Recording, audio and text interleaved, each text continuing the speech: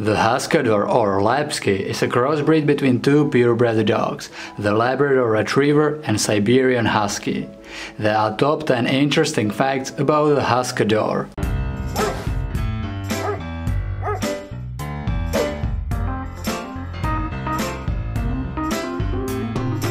I would love to thank these Instagram profiles for letting me use their photos in this video.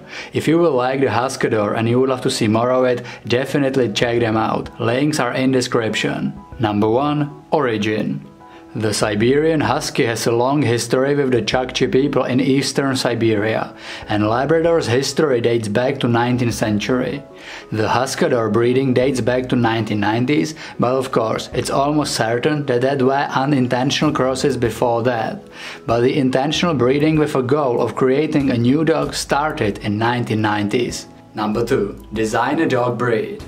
The Huskador is sometimes called as a designer dog breed, which is basically a different, more fancy name for a crossbreed. The designer dog breed is a mix, always a mix between two purebred dogs, in this case a Labrador and Husky. Number 3. Companions.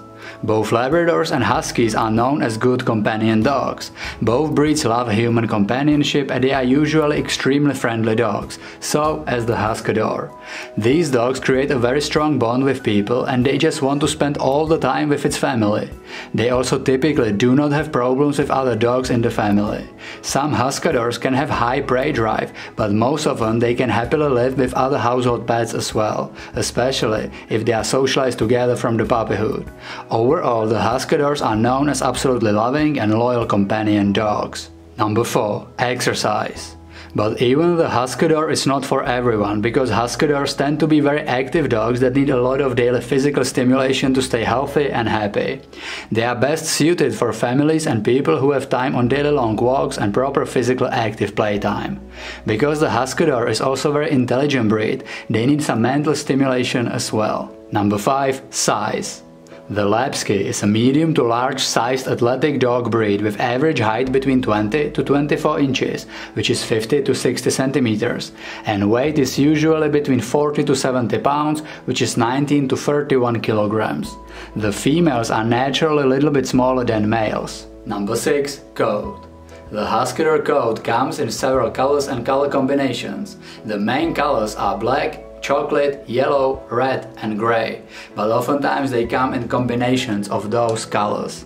These dogs have a very dense double coat which is protecting them from a cold weather. They are better suited for cold regions than hot weather regions. The coat is typically in medium length and relatively silky to touch. Number 7. Shedding.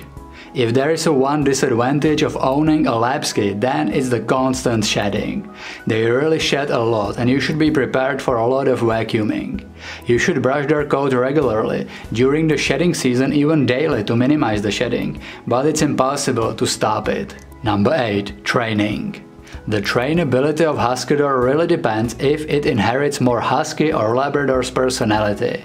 Because while the Labrador Retriever is extremely easily trainable, intelligent and very eager to please dog, the Siberian Husky is known for being more stubborn and independent. It's also a very intelligent breed, but the stubbornness makes the training harder. It's impossible to say if your Huskador will have Labrador or Husky personality and trainability. Most of the time they will be somewhere in between and pretty easily trainable. Just like with all dogs, you should start the training as soon as possible. These dogs best react to positive reinforcement, so prepare a lot of treats and always praise the dog for good behavior. Number 9. Eyes. Most often the Huskador has triangle head with ears that are either dropped or erect. Most often they have amber or brown eyes, but they can have also light blue eyes. They can inherit these blue eyes from Siberian Husky parent.